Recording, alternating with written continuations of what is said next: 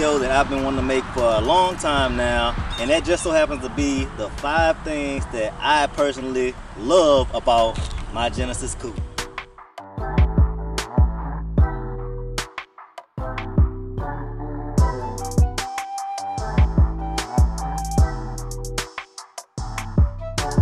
Number 1 on the reasons why I do love my Genesis so much is how unique it is in the area that I'm in. Around here in southern Louisiana, we don't typically have a bunch of Genesis, especially modified ones. We typically have a big muscle car scene or a pony car scene like Mustangs, Camaros, Challengers, Chargers, all of that.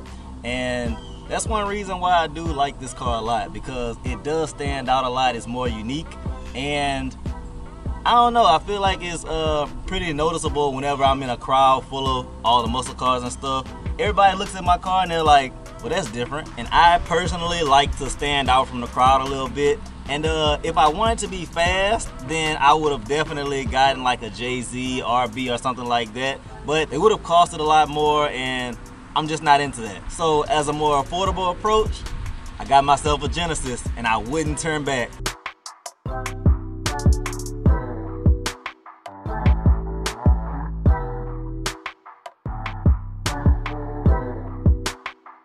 Number 2 on the list of things that I actually love about this car is how easy it is to maintain and work on, and how spacious the engine bay is.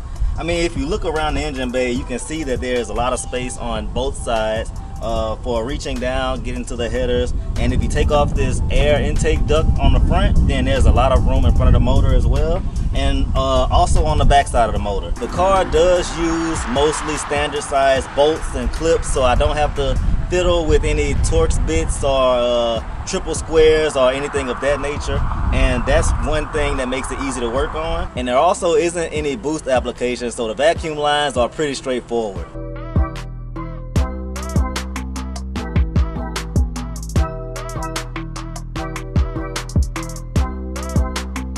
When I got this car, I did want to make sure that I opted in to get the 3.8 liter V6, and that brings me to my next thing that I love about it, is the size of the motor on this thing. Because as we all know, there's no replacement for displacement, so I wanted to get the biggest motor in case I did want to go boost in the future, which I would want to push it a little bit, so I would have to do some internal mods as far as like pistons, rods, and things of that nature. But hey, that's the name of the game. In order to step into a V6 this big, you would have to potentially spend a lot more money, or either go like with a boosted Porsche or some sort, in which you would get a quote-unquote better motor. But like I said, I like to be different, and I actually have had my fair share of people telling me that this thing actually does sound like a V8. So thumbs up to me.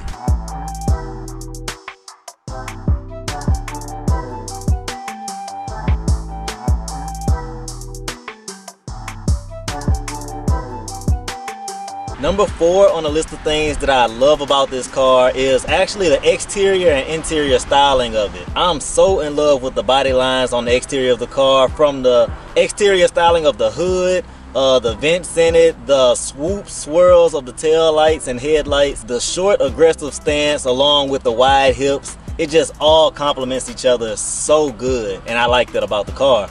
As far as the interior, as you can see, I have done some custom work to it. I do like the red, white, black, and gray dragon style fabric that I have in here, as well as some of the blue ambient lighting that they do have in the interior from factory. A lot of my friends and some consumers on the internet say that they don't actually like the styling of the Genesis as far as the interior, saying it's a bit outdated and stuff, but I think it's aged quite nicely. I mean, I can understand that the font on some things could be changed, but you could just trade some of that stuff out with the aftermarket. I don't know, it might just be me, but I think Hyundai did a pretty good job with styling this car.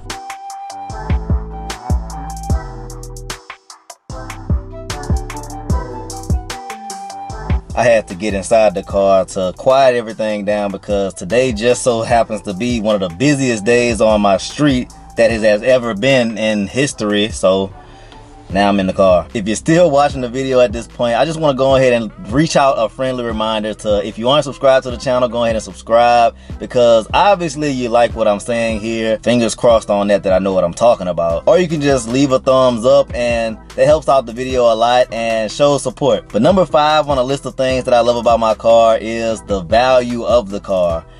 Depreciation hit this car very hard, as you can all see. Or if you don't know, then this definitely costs less than like a 370Z, and that's like one of the earlier model 370Zs at that.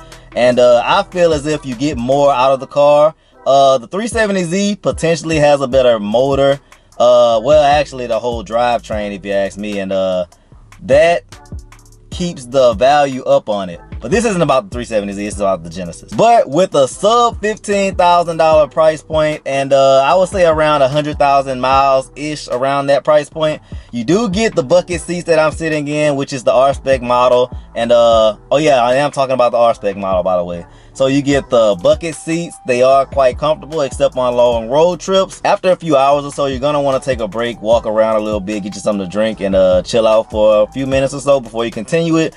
But you get the bucket seats, you get Brembo brakes, you get an LSD differential, and you get a unique car with great tracking capabilities. Some of y'all might not care about the tracking capabilities, but I personally do. And so I feel like this is a great candidate for entry-level tracking.